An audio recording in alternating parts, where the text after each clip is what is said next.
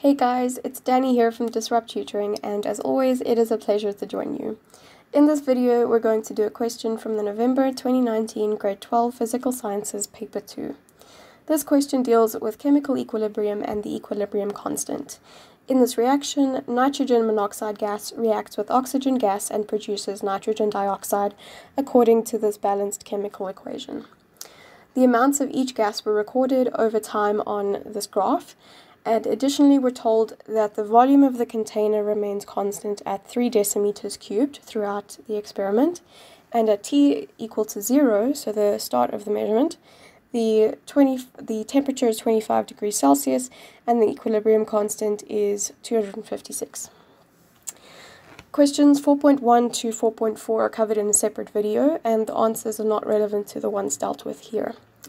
So this first question, question 4.5, asks us to calculate the number of moles of nitrogen dioxide present in the container at time T is equal to 0. If we look at our graph, we can see that the number of moles of the reactant are given, but not the number of the moles of the product. What we are given, though, is the equilibrium constant for the reaction, and we know we can relate that to the concentration of the reactants and the products.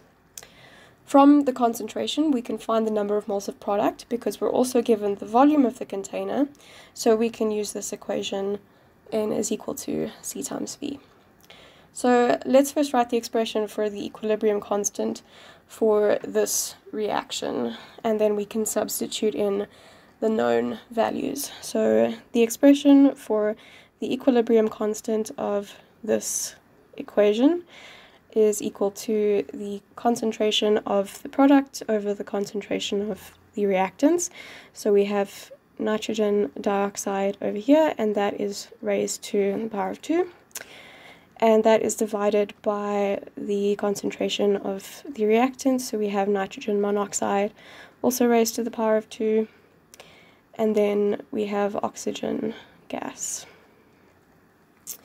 So if we substitute in our known values, we have that the concentration of the nitrogen monoxide is given by the number of moles divided by the volume of the container. So we have this is equal to 3 over 3 squared. Then for oxygen, we have 5 moles divided by the volume of the container. So for this one we have 5 over 3. And then for our equilibrium constant, we know that this is 256.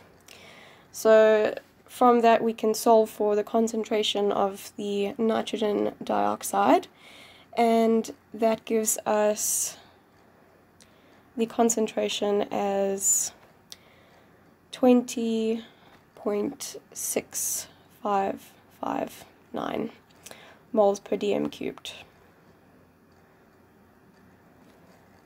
Okay, so plugging this into the equation for N is equal to C times V, we have 20.6559 multiplied by 3 decimeters cubed, and that gives us the number of moles of nitrogen dioxide present at T is equal to 0 as 61.97 moles. Okay, so the next question asks us, or the next question tells us rather, that at 60 minutes the temperature was increased. We are asked to use Le Chatelier's principle and explain whether the reverse reaction is exothermic or endothermic.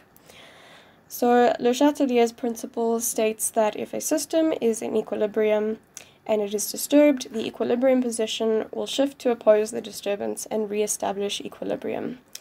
From the graph, we can see that there is a disturbance at 60 minutes in, and this disturbance increases the concentration of the reactants and decreases the concentration of the product. That means that the reverse reaction is favored, since the product is used up and the concentration of the reactants increases.